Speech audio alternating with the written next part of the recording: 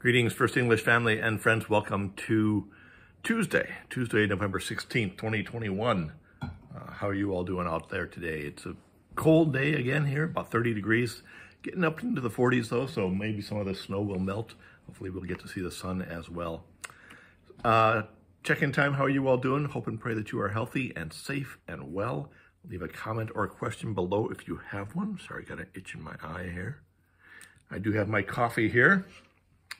Pastor John's Blessed Beans Cold Brew. I got a cold brew coffee system from my brother and his family for my birthday. And so here's, I brewed some up over the weekend. And so cheers, church.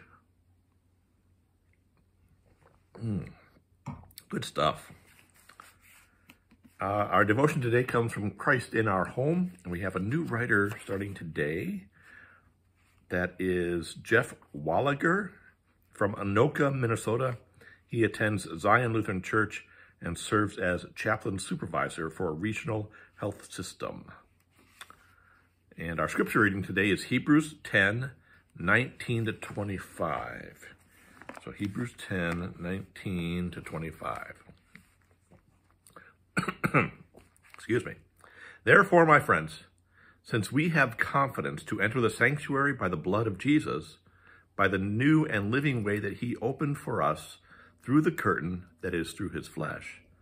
And since we have a great priest over the house of God, let us approach with a true heart, in full assurance of faith, with our hearts sprinkled clean from an evil conscience, and our bodies washed with pure water. Let us hold fast to the confession of our hope without wavering, for he who has promised is faithful.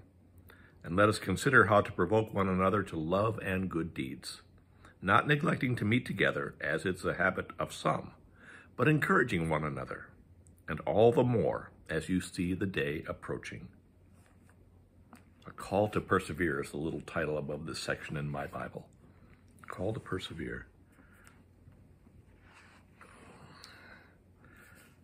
And the devotion is titled, Seeing Through a New Lens, and the theme verse is verse 24. And let us consider how to provoke one another to love and good deeds. The number of filters available to transform photos is truly amazing. We have all those filters on our phones, don't we? A clear picture of a cat can be changed to appear blurry with just a couple clicks. An image of vibrant fall colors can be transformed into black and white. Red apples can easily be altered to look blue. God has given us a filter to understand the world around us in a new way, through the life, death, and resurrection of Jesus Christ. Instead of sowing distrust and hatred between ourselves and our neighbors, we are urged by the author of Hebrews to inspire one another to loving service and good deeds. This involves a changed way of seeing. Rather than looking at life through the filter of how to get ahead of everyone else, we see each person we encounter as a child of God, loved and redeemed. That is the key, and that is a difficulty, isn't it? We look at others and we are quick to judge. We are quick to label. We are quick to put down even. We are quick to put those people into categories, and maybe not categories that they belong in. That old saying, you can't judge a book by its cover, right? But thankfully we have the filter of Jesus Christ. We look at this world through the eyes of Jesus. That's what we're called to do anyway. And the eyes of Jesus sees each and every person that we see as a child of God, loved and redeemed.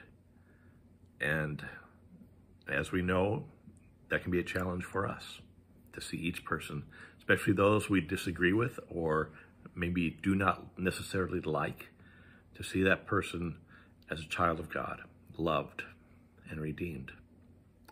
That is a challenge for us, challenge for you this day, challenge for me this day.